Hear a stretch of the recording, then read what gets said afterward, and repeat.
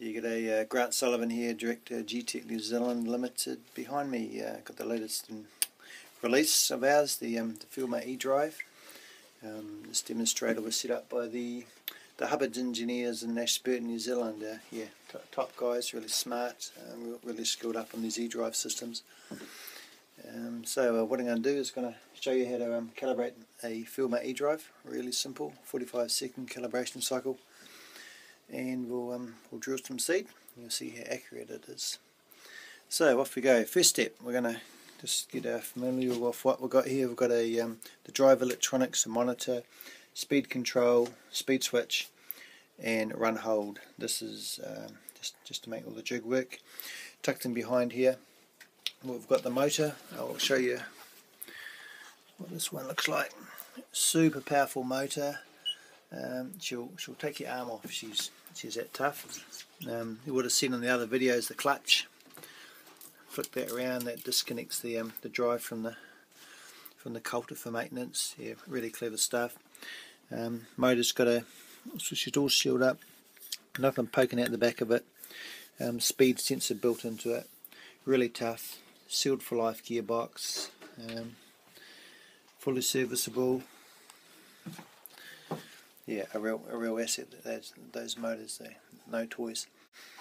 Okay, so you've had the rundown on how the system is all sort of geared together. We'll go about calibrating it. You see that there? This is our main screen here. So we come all the way down to set seed. Quick press the power, 10 turn.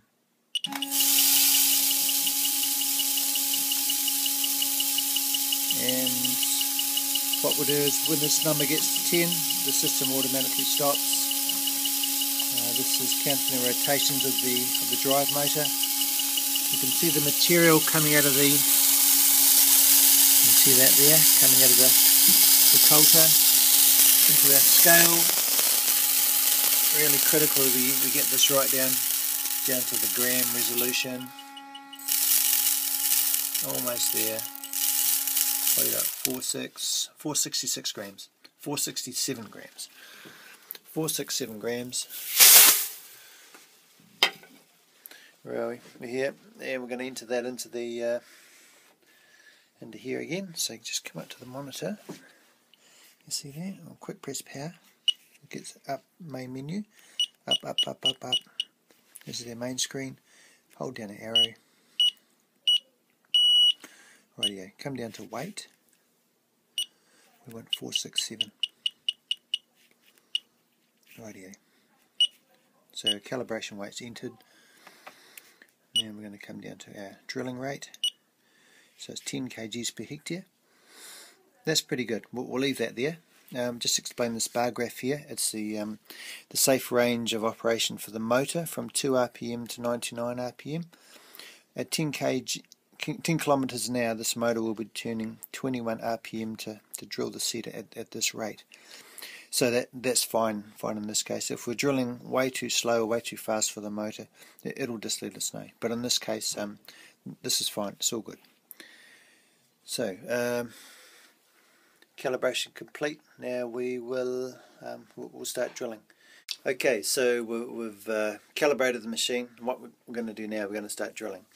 And it's simply turning on the speed switch here, and this is our run hold switch. When the drill's down, it's drilling. When it's up, it's not drilling. That switch can be mounted on the drill itself for automatic run hold, or otherwise in the cab for a drilling not drilling operation. Real simple, no drama there.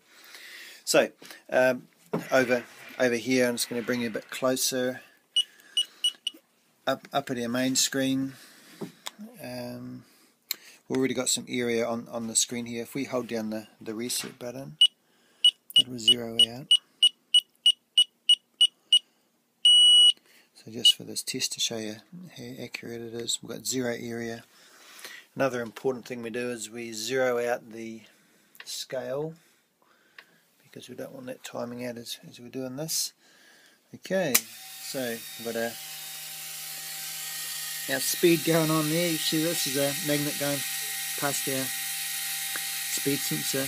All this gear supplied in the kit, all the speed sensing, and we're just going to start drilling. So the big digit here is the speed of the motor. The small digit is what the actual speed of the motor should be, and the computer will will move between in this region to get the perfect drilling rate. Number here is the speed of the drill. This 5, and this black dot showing us where we are in the range of our motor as far as what it can do. So everything's looking really good here. We'll go to a bigger area meter. This here area meter goes to 1,000ths of a hectare, so really good to see what we're up to here. When this gets to 0.05 of a hectare, we expect to see 500 grams on our scale. That just works out nicely because we're drilling out 10 kgs per hectare. And we'll just come over. We're going to go to 0.6 instead because we've just gone over radio 0.6. So turn the speed off. So let's see how we did. Alrighty, down here we should have 600 grams. So we're just going to get our funnel, which has got a bit in it to go. Okay, so we've got 609 grams. So hang on, you're going to see that. Make sure you can see that one.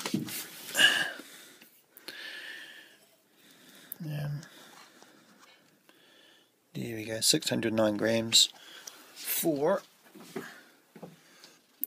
drilling 0.060 something of a hectare. So we could deduce we were doing 0.0609 hectares. Not well. We could back calculate what's going on, but you see she's pretty close. And all in all, a great system that we can go to a resolution of 0.1 kgs per hectare. A rugged system that fits any seed drill, air-seeded, conventional, roller drill, you name it. This heavy-duty motor, it'll drive a lot. So yeah, we look forward to helping out with any of these systems, and we thank you for watching. Okay, cheery.